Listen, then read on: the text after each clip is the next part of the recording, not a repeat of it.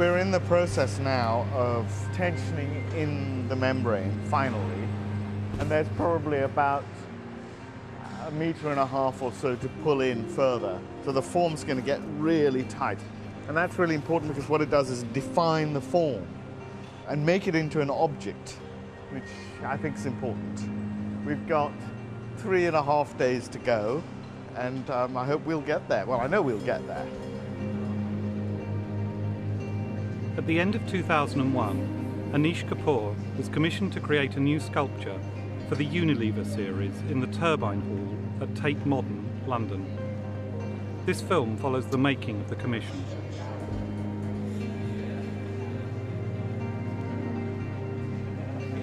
I have an instinct that it's going to come together. I do not have a certainty that it's going to come together. That's the risk one takes, I think, in making a project of this nature. In a sense, that's what we do as artists. We conduct our education in public. And in the end, it is the problem. How does one take a series of processes, big, small, or otherwise, and precipitate them in a space in such a way that what's there is more than the result of those processes? And what's more is mythological, psychological, spiritual, if you like. Much of my work comes out of the deep belief that form has metaphysical memory, that it isn't just about what you see, that there's something of a kind of bodily recall which relates to a series of ideas, abstract ideas, and therefore it's abstract art.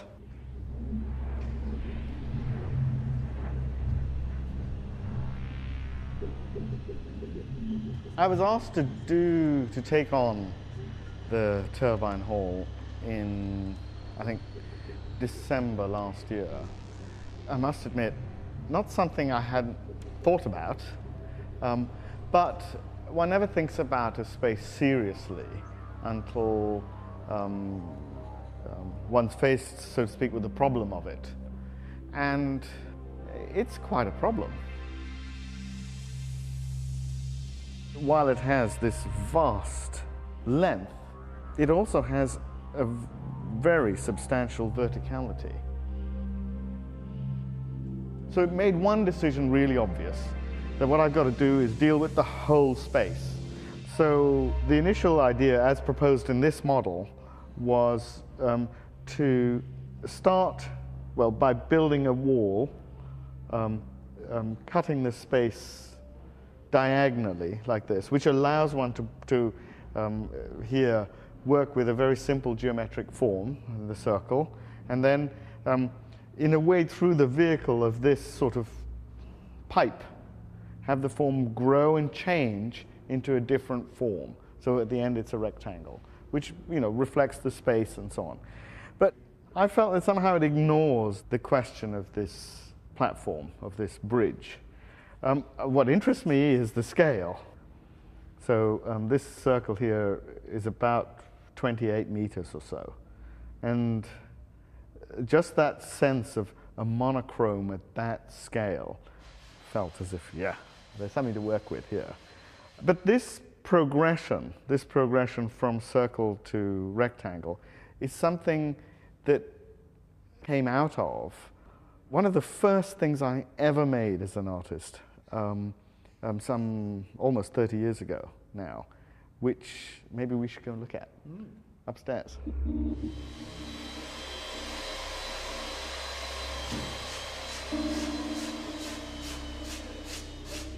This is a drawing I did, I think, in 1973 or 74, 74 probably, in which it's a very simple idea. I asked a computer to change a circle into a square. What interests me about it is that I determined the two ends, and in a sense, the computer imagined the rest. I think I like that idea as a model for a way to think, that in fact, you know, you set up the ends and the form in between is at one level logical, and another level, I like it the idea of it being sort of imaginary.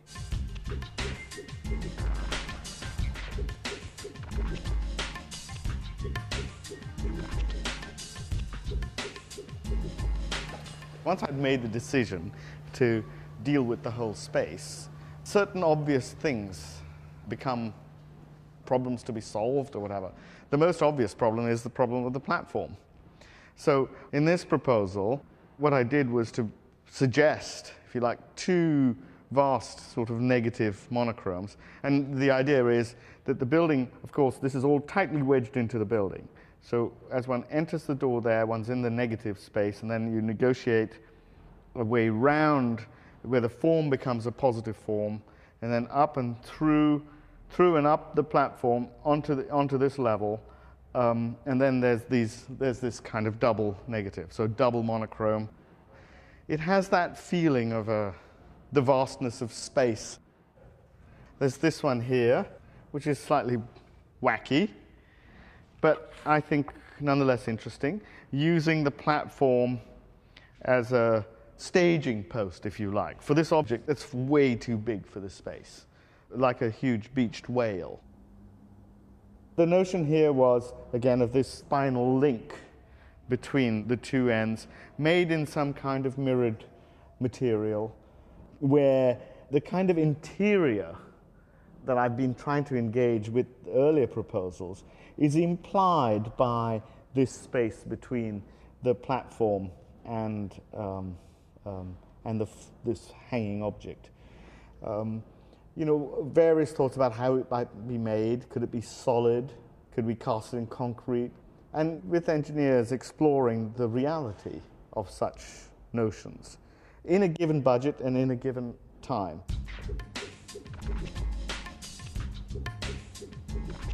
The idea here is to keep the creative flow going as long as possible and to get practical only when it's absolutely necessary. You know, I don't want to take on all that stuff. I don't want to deal with catering. Yet somehow the project has to deal with it. One can have 100 different ideas about a space, but it's not the ideas that matter. I think it's to do with how one deals with the very simple, almost pragmatic problems that are set up by the architecture, and how one overcomes them and yet holds on to one's, so to speak, artistic project. Over-Arup engineers and myself have agreed that we can make a structure like this. The notion is to have 3 steel rings defining the ends of the object, which are about half a meter or so in diameter, and in the case of this one, almost 30 meters round, wedged into the building, so really forced between the walls. And then to have a fabric structure, I say fabric, it's actually PVC, stretched between the two ends, with the 3rd ring floating off the platform at a height of about 2.3 meters. So, you know, just above reach.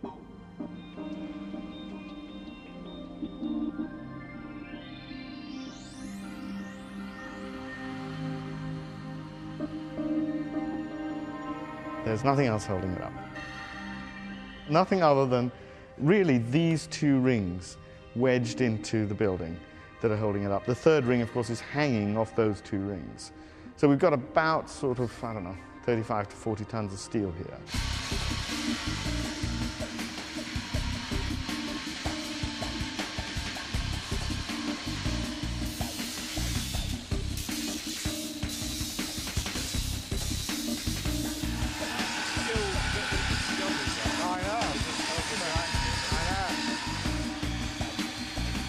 The engineers that I've been working with have a great long history in this kind of structure, and they tell me it's going to stand up, so I believe it's going to stand up. I mean, if you only started working on these last Thursday. Last Thursday, that's extraordinary. The thing with a project like this is there's a non-movable end date. That's it. It's got to open on that date. The invites have gone out.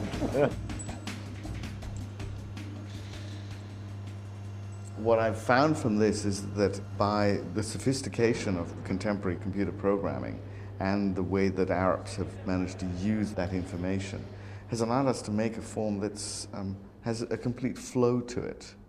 So it's that. It's how do you cut whatever it is, 17,000 meters of material, in order to make sure that the seams, the tailoring's in the right way, the patterns are correct. It can be done without computers, but I'm sure without the same flow of form.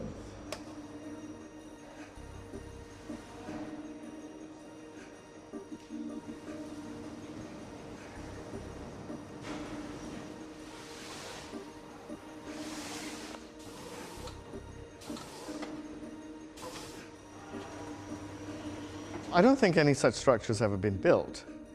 I think it's probably I'm told anyway, the longest structure of its kind ever attempted. But, I mean, in a way, who cares? What's important to me, though, is that the engineering needs to be a ghost. Invisible but indivisible from what one's looking at. And I think there is a tension in that, which is really very interesting. On the face of it, there is not much that continues through from this work or the works I've been making over the last few years to the pigment pieces that I made some 20 years ago. But I think that's only on the face of it. The deeper content, the idea, for example, that color materializes and dematerializes an object is an abiding concern. The idea that the object is a kind of protrusion, if you like, into the space, rather like an iceberg. Most of its body is below the ground or behind the wall or, in a way, unspoken. In a different sort of way, the notion about the wholeness of an object, mostly implied, but this idea of an object indicating, if you like, a kind of totalness, having a gestalt of its own, is something I've always believed is very important. So there are a number of thematic things that, of course, carry through. I try to, at one level, yes I do, I try to make something every day. I find that important, that one doesn't sit down and have a good idea and then go out there and perform it. Pointless. Ideas, metaphors, things spiritual or real occur out of practice. Go in there every day, make something, and something will flow out of that. So studio is very, very important to me. I just wanted to draw it off on it. Okay.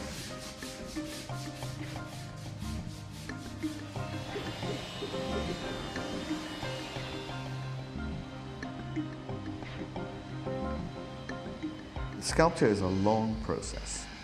So I feel that it's necessary, since I can't attend to all of the things that I would like to attend to all of the time, to work with other people. I have a very wonderful set of people who work with me, and the length of the process is such that it's just necessary to, for example, if one's working in stone, I'm not a very good stone carver. I think I could probably hold a form, but it would take me months. I haven't got months. I feel that most of the roughing out, most of the work of getting towards the form can be done by other people. And so it is done by other people. And together, we work towards a final product.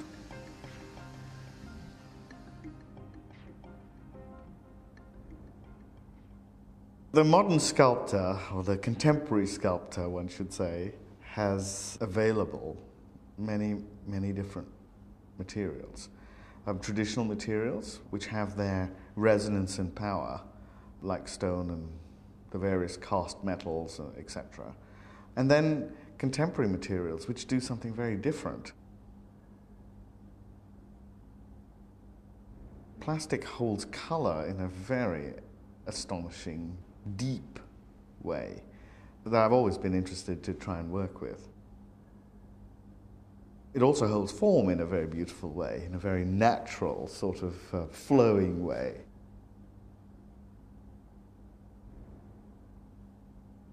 The materials need to flow with, go with, the ideas that one's trying to work with. So I've worked with various cast plastics, and then pigment and earth and stone and so on. They're really to do with whatever it is that I'm trying to pursue as a notion. Most of those notions are to do at one level with the presence and the fact of material. Even pigment has a material factness to it, stuffness to it. And then, for me, this continual obsession with the idea that the material somehow always leads to something immaterial. I see that as a fundamental, contradictory, yet complementary in some way, condition of the material world.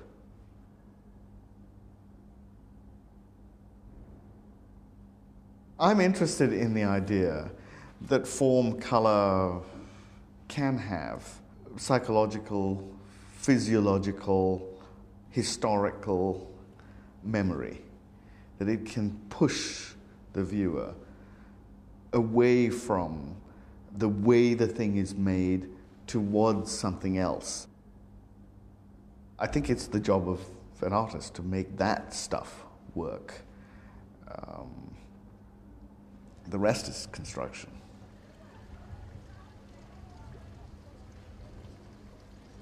I have a great problem with public sculpture. Public sculpture is something that doesn't easily work. It doesn't easily work, in my opinion, because, in a sense, the philosophical reasons for it being out in the public are eroded. So the work needs to re-establish why it's out there. There's no point plonking a thing in front of an office building or whatever it is. It's purposeless. And the way that a work creates its own space in which it demands to be viewed is most important. The square in front of the Notting Playhouse is a difficult space, to put it mildly. While the circular communal garden, or whatever it is, in the middle of the square has a classical beauty, everything on the edge of it is seemingly thrown together, too much concrete and not enough spirit in one way or the other. So, a very difficult thing to do. And I wondered if it was possible with that project to propose a sculpture, but in fact to try and make a painting. It's a simple, scientific, if you like, object. It's hardly a sculpture at all. And what it does is take the image of the buildings around, draw in the image of the clouds, which of course are wonderfully changing all the time, turn them upside down and kind of deliver them to ground, almost like a television screen. There's something uncanny about it. There's something that seems slightly unreal about the spatial problems that occur in the concave surface, and then this projected image, or what appears to be a projected image.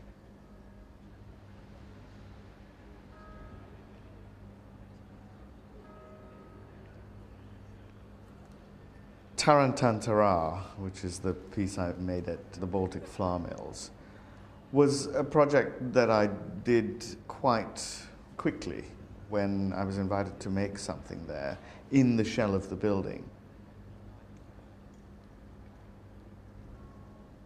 The idea was to see if it was possible to think of architecture as being, if you like, a discrete object. We plonk buildings down, in a sense, and they aren't joined up to what's around them. To take that as a given and then see if it's possible, in fact, to turn this building into an object. And I wanted to do that by thinking about turning the building inside out. So quite different from Marsyas here. Tarantantara was actually physically joined up to the two ends of the building. And I think quite literally did turn the building inside out. It pushed the space of the exterior through the building by virtue of a very organic form, seemingly shortening the perspective between the two ends of the building. And then from the outside of the building, what one looked at was the inside of the form. And from the inside of the building, a kind of reversal happened, and you're looking at the outside of the form. So that juxtaposition seemed important. I've tried to bring that here, in a way, but one never knows. I don't know if it's going to work or not. I don't think it's going to be the same kind of thing. This work here, Marsyas, is a defined object. It's an object that's a little too big for this space, kind of squeezed into this space. It'll do very different things. The process is a slightly complex one, in that one can throw oneself into the scale of the model and try and get a picture of what it's going to be like. Then when, of course, the things come into the space, there is just no accounting for that scale. It has a voice of its own.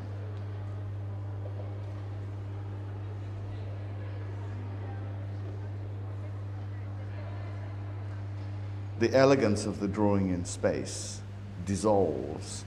It's got to be somehow replaced by mass and form and volume. So the clarity of the three rings was very nice to see, like three drawings in the space. Simple, clear, almost there as a work in a sense already. And then the very difficult thing of, so to speak, infleshing the work. I know from my work in the studio that that's the most difficult part.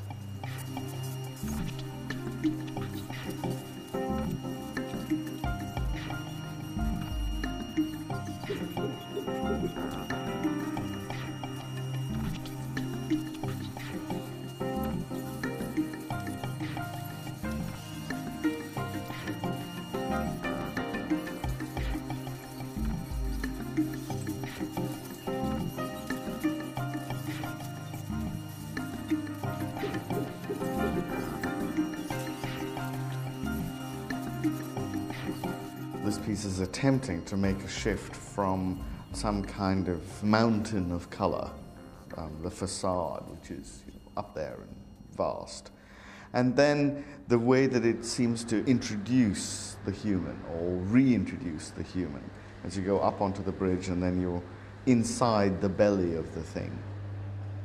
That shift, if you like, from big to intimate is, yeah, I think it's beginning to happen as the piece comes together. My biggest concern over the last few days is whether the temporary nature of this thing, temporary I mean by that, that rather like this chair, the fabric is stretched across a given structure, and whether that tent-making procedure can have real presence in the space and not just be a bit of, more or less interesting ephemera. Now, there's a difficult thing there between a very real scale and a method of form-making that's somewhat tentative in some way. And how does one get real presence? If one's talking about a sense in which awe is about fear and vertigo and being confronted by something which one immediately has to recognize is bigger than one's self or bigger than one's perhaps imagined self even, then that's one of the things that this work is moving towards. And monochrome color, I think, is very good at that, very good at confronting the viewer with a kind of unexpected. We all know about red, but I bet we've never seen it like that.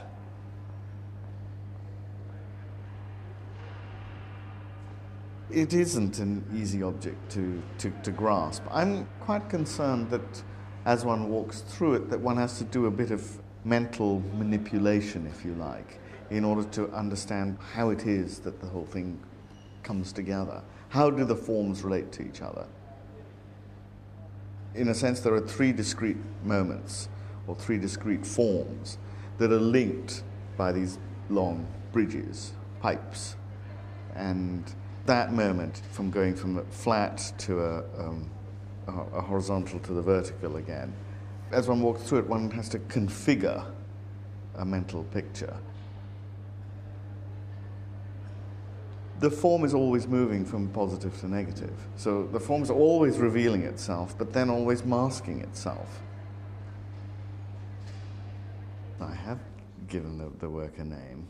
It's called Marsyas, after the rather intense Greek myth which talks of the satyr Marsyas and his flaying by the god Apollo. Of course, there's the very great late Titian work on this subject. I'm interested in it, of course, because the work is a skin. This work out here is a skin. And it, in a sense, by virtue of its color and the sort of material it is flayed, it's stretched, it's pulled over this form, or the form emerges out of the pulling between the three rings. In a work of this scale, the hard thing is, I think, to try and hold on to the mysterious, to hold on to something that remains unanswerable. And that has to do, I'm sure, with two things, the form, but also to do with the content. I may point to Marsyas, I may point towards some kind of designated content. At one level, it's true, it's there. At another level, it's irrelevant. It's perhaps just as much to do with the vibrancy of the color, the nature of the construction, the way the thing is fastened and stretched and pulled, the volume, etc. You know, when you make a daft object of this scale, it's hard enough to get this far, to get it into this space, put it up, and so on and so forth. I have no idea what's going to happen to it after the show. I hope will have another life, but I have some vague notions that if it doesn't have another life, I may use it as a mold to make another work. So we'll see. I hope it'll continue and lead me into something else.